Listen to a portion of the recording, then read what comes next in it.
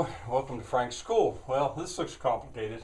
I'm going to try to explain that. This is the 6th year, 17th day, first video. And I'm going to go outside. I don't know if it'll be today, tomorrow, maybe today. I'm going to go outside and film where this is going to go as sort of a baseline. But anyway, what I've got here is a drawing, best I can, of a windmill complex. Here on at Frank's School, I see the use for 5 windmills, and this is probably going to be it's not the first I've started. I've started one down here at the Hammer Hut, but this will probably be the first one that'll actually turn. But anyway, it's so complicated that I actually went to work with my fond memories of an architect's rule. You need two. I only have one here. Two triangles. You know, in the old days, I actually had to go to a protractor because it got a little complicated. Used a compass, and I did drawings like. Where is it here? Here, I started doing that, and I really needed geometry. The area of an octagon I found was actually quite complicated. I finally went to a yardstick actually because the scale, I couldn't find the right scale on this architect's rule, and I was having some trouble reading the numbers. So anyway, that's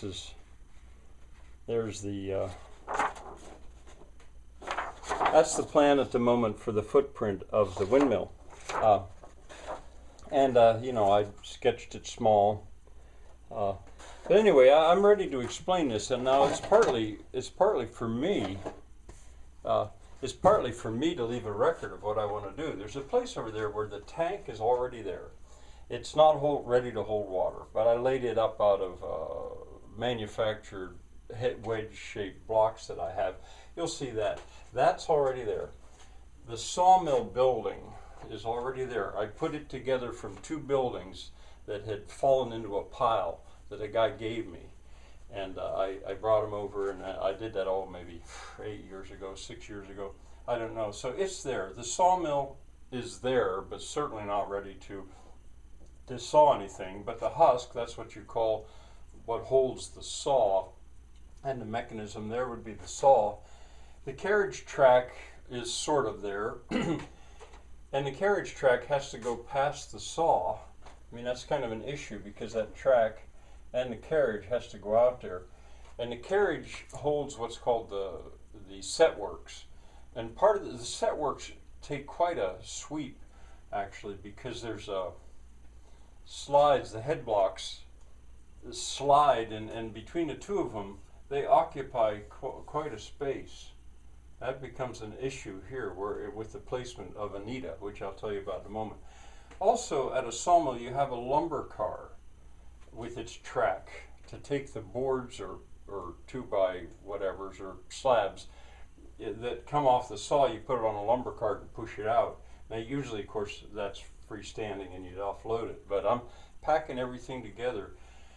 So it's not too far from the windmill. Now, I know that I will not be able to saw with a 4-foot circular saw, saw lumber with a windmill. Well, not a windmill.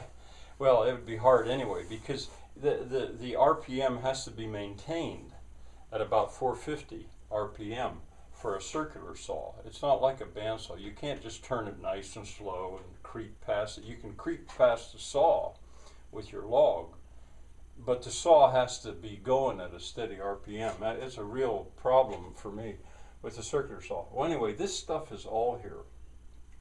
The belt to drive the husk, I have the belt. It's about that wide, canvas belt, really nice. I think I paid $35 for it 30 years ago, 35 years ago, but it's in fine shape. And I don't want to have to splice it. So I'll use the length that's there, which means that the place that it's going to be driven from, here's the driving pulley, here's the driven pulley, that is going to depend on the length of the belt. Now the belt's got a tightener, and I can make it serpentine if I have to, as a way of kind of shortening the belt. But anyway, it'll be about there. And with an Oliver tractor, I can back to that, the power takeoff. I can drive it straight off the power takeoff. And that actually, by adjusting the pulleys, I probably can get the right speed for that saw. But I'm not trying to go into the business of running a sawmill. I'm a teacher. This is Frank's school. But I'd really like it to be shown. There's a wonderful friction drive for the carriage, which I'll have it all there. But once again, I have my, well, I'm with the tractor. I might have it functioning to rope drive. That's how old. This is a Farcar. See if I can write that. This is a Farcar. I don't know, something. It's something like, it's a French word. Farcar sawmill from the time of steam engines, so maybe about 1880, 1890, and I have two of them.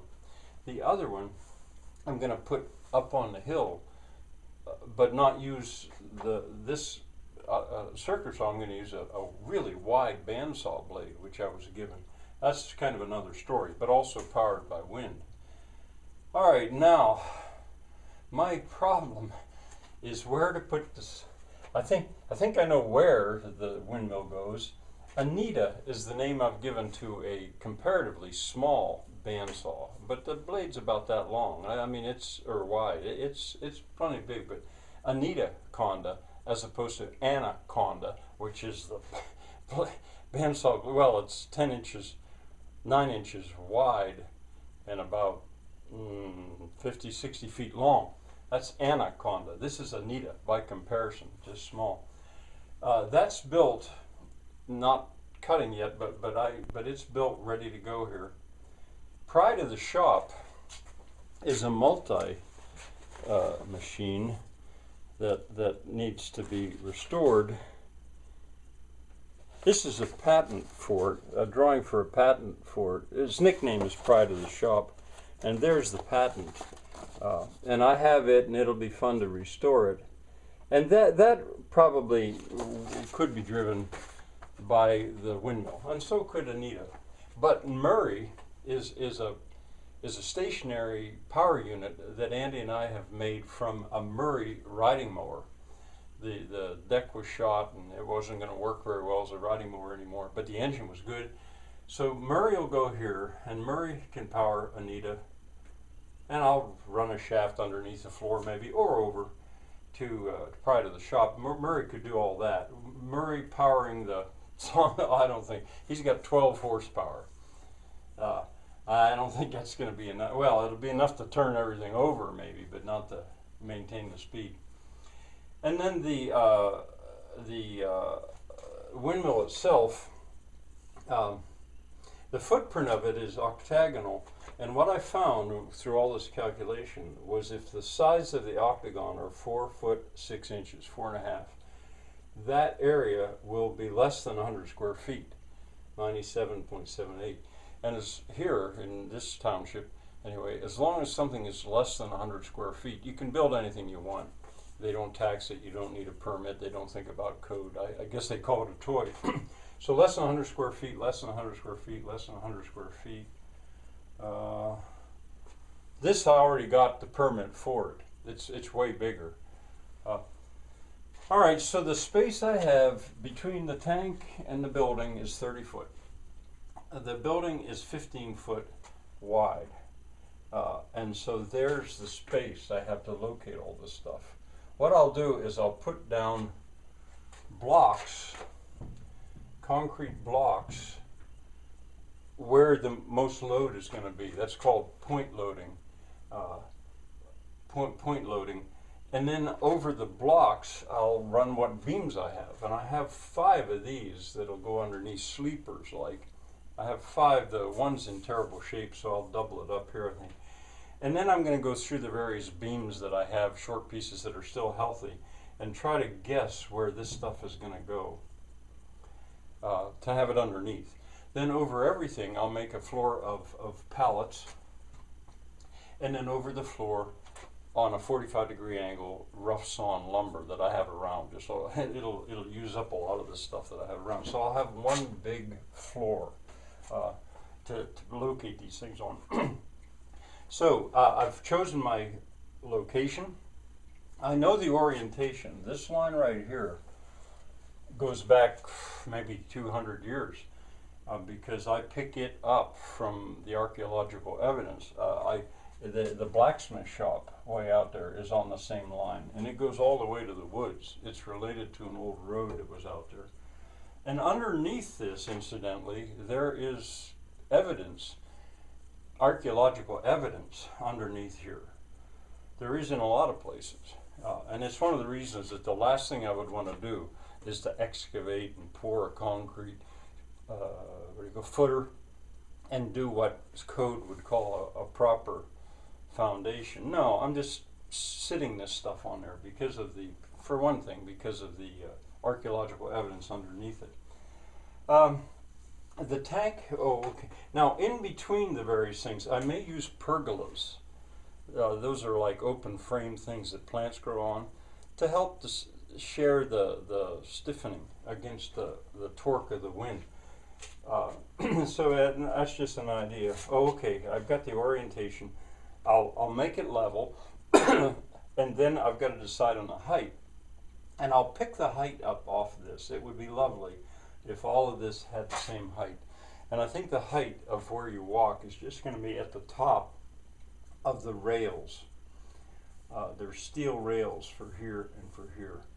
These will be like wooden rails for this. All right, and then maybe finally the tank of water. I think I may see if I can, I've never heard of a hydraulic brake, water used as a brake, but I think I could do that with that much water because the windmill's got to be controlled. Oh, also I get up to the second story, I've got to make the thing where I can spin the windmill around to the orientation. It'll be a cap mill. It's called. The first story, or most of it will be stationary, but the cap will turn. And I think I'll use a Portuguese style with cloth sails. It's just easier and simpler. I like it. And then if I can't use this as a hydraulic brake and or governor, sort of act like a governor, I think I can use compressors or an air compressor to do the same thing, to limit the power. I know a compressor will generate heat. It'll turn that power into heat. It's got the fins on it because of it. Don't know about a hydraulic brake. It could be a pretty exciting thing to see water spurting or shooting or boiling around. I don't know. So as I say, this should be fun. I'm going outside sometime. Well, I said already to show you. I have begun to work on this already. And I think maybe that's enough for today. You can see I'll be having fun over the next few weeks, months, I hope not years. Bye for now.